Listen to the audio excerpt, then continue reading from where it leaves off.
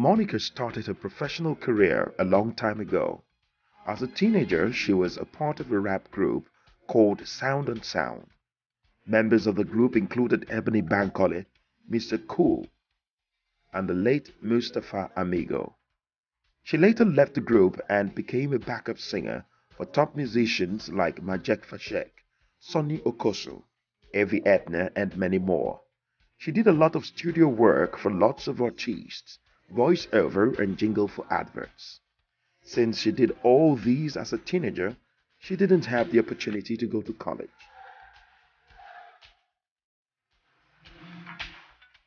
Opportunity came for Monica, who later left Nigeria and traveled abroad. She returned back to school, ending up with graduate degrees.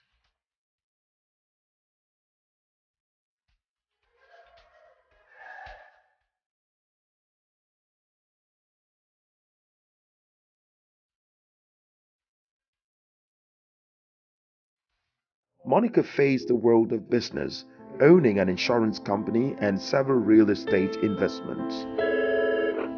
Monica Insurance, how can I help you? Hi, can I get insurance? Yes, what kind of insurance? I'm looking for liability insurance. Liability insurance for your auto? Yes. Okay. Do you have a license? Yes. What's your license number? Let me get it 1 second. 726 726 4118.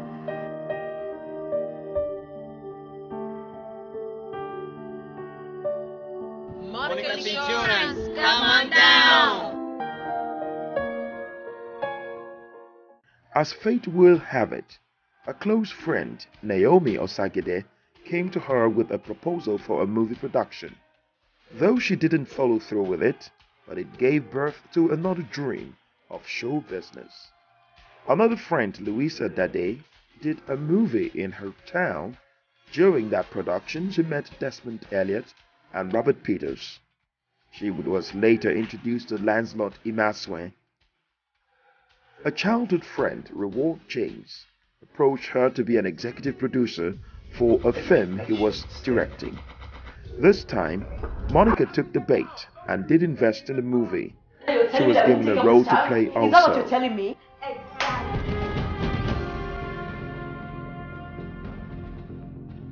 It just seemed like things started happening at the same time.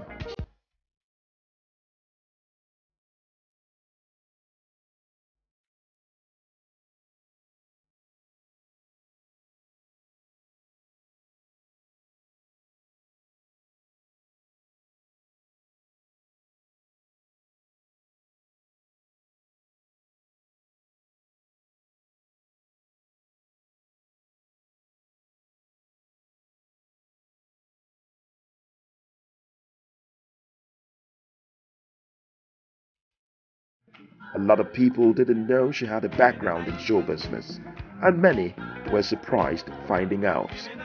A person that had a long relationship with the cameras and the crowds, this was something that came natural to Monica.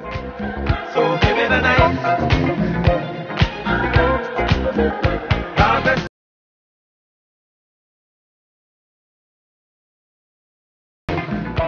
She later produced her award-winning movie titled Faces of Love with Robert Peters.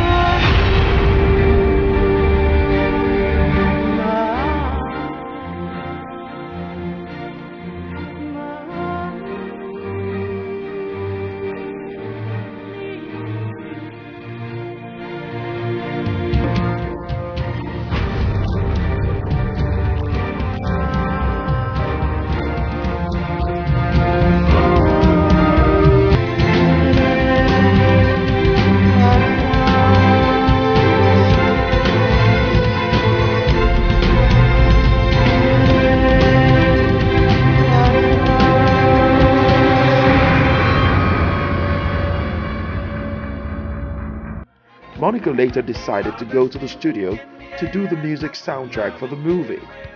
Going back to the studio brought back so much memories, and her longtime childhood friend and mentor, Leon Majek, convinced her to do a full album. He didn't understand why Monica forgot about her dreams in the first place. Back then, they all lived and dreamt music. A new dream was born. All the years of touring Africa and Europe has finally brought Monica back to her first love, which is show business. She is in a place now where she is comfortable, and she believes that her dream of making an album all those years has finally come to pass. Monicazation is the title of her album. Monica is ready to Monicanize the world with her own style of music. Ladies and gentlemen, presenting to you the diva of our time, Monica.